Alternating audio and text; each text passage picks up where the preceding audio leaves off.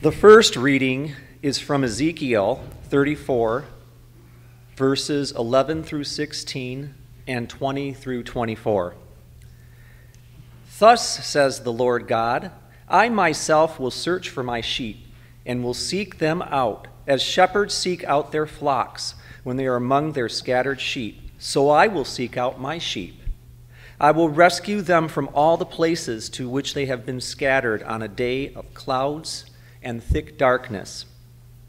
I will bring them out from the peoples and gather them from the countries, and will bring them into their own land.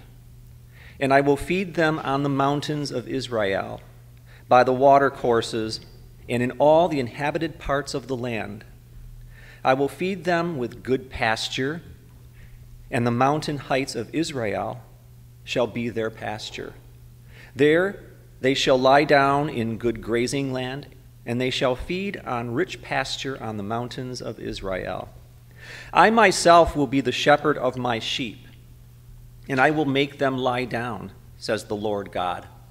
I will seek the lost, and I will bring back the strayed, and I will bind up the injured, and I will strengthen the weak. But the fat and the strong I will destroy.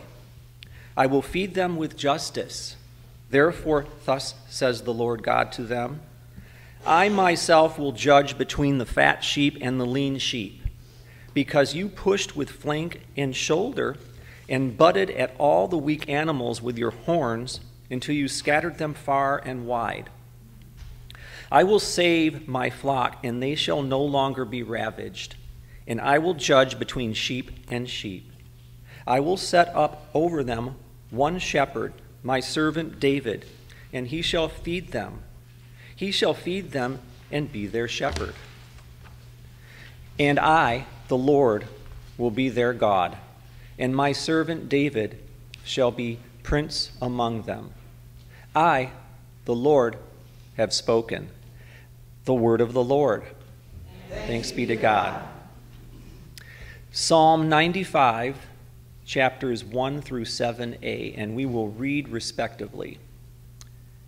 Come, let us sing to the Lord. Let us shout for joy to the rock of our salvation. Let us come before God's presence with thanksgiving and raise a loud shout to the Lord with psalms. For you, Lord, are a great God and a great ruler above all gods. In your hand are the caverns of the earth. The heights of the hills are also yours. The sea is yours, for you made it, and your hands have molded the dry land. Come, let us worship and bow down. Let us kneel before the Lord our Maker. For the Lord is our God, and we are the people of God's pasture, and the sheep of God's hand. The second reading is from Ephesians 1, chapters 15 through 23. I have heard of your faith in the Lord Jesus and your love toward all the saints, and for this reason I do not cease to give thanks for you as I remember you in my prayers. I pray that the God of our Lord Jesus Christ, the Father of glory, may give you a spirit of wisdom and revelation as you come to know him, so that, with the eyes of your heart enlightened, you may know what is the hope to which he has called you. What are the riches of his glorious inheritance among the saints? And what is the immeasurable greatness of his power for us who believe? According to the working of his great power, God put this power to work in Christ when he raised him from the dead and seated him at the right hand in the heavenly places, far above all rule and authority and power and domination, above every name that is named, not only in this age but also in the age to come. And he has put all things under his feet and has made him the head over all things for the church, which is his body, the fullness of him who fills all in all. The word of the Lord. Thanks be to God.